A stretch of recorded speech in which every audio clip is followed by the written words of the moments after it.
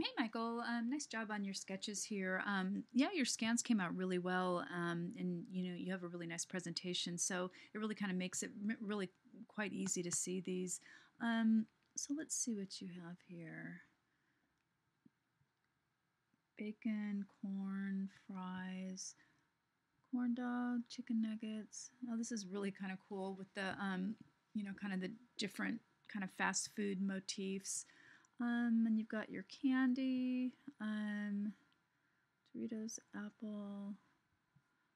Any of these would work. They all look really cool. A couple things to keep in mind when you go further. We aren't going to be using any facial features, human facial features, but you can create a face with other objects. So for this one, you can just use any kind of round object or any object you choose.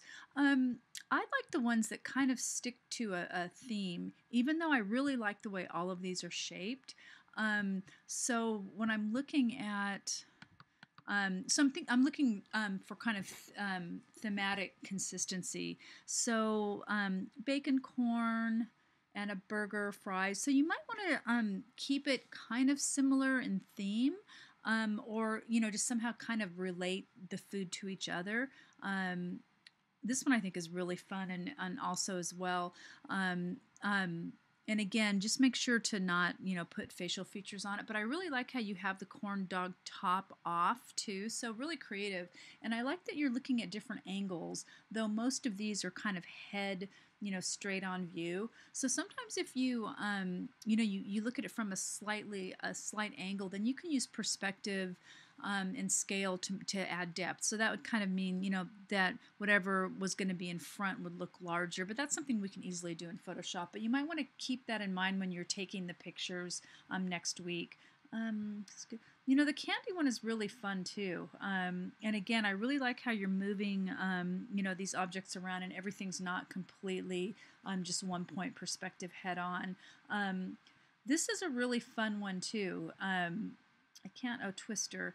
Doritos. I mean, you could if you didn't have the apple in there, it could kind of be kind of more like, well, you've also got green beans, but again, you've got marshmallows and stuff. Even though I guess if you mix it up enough, it's going to be random enough that you could probably use a whole bunch of different kinds of objects, like this one. But if you have all like all fast food, and then you throw in something else, it might kind of mess up the continuity.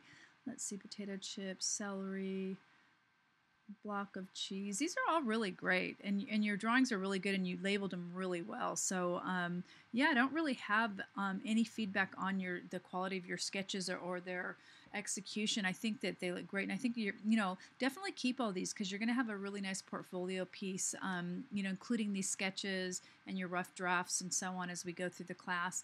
So I'm not really being much help here. I like the top of the corn dog, even though I'm not sure about these. They look a little bit clunky.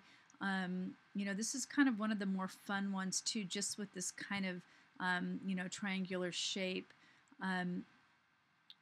This one's really cool too, and again, these are both cool too. With the but they're pretty blocky, so they're probably less interesting than some of the other ones, just in terms of the size and shape relationships. But again, once you get this stuff photographed, you can make things bigger. They don't have to be to scale. So you can have a really big head, you can have small legs, so on and so forth like that. When in Photoshop, it's pretty easy to do that. So anyway, really great job on these. I love bacon too. So anyway, yeah, these look great, and I really like that you're using more objects because you can always take them out later. So it just I'm not being much help because I really do like all of these. This is probably my least favorite one just because of the big block. It looks a little bit static.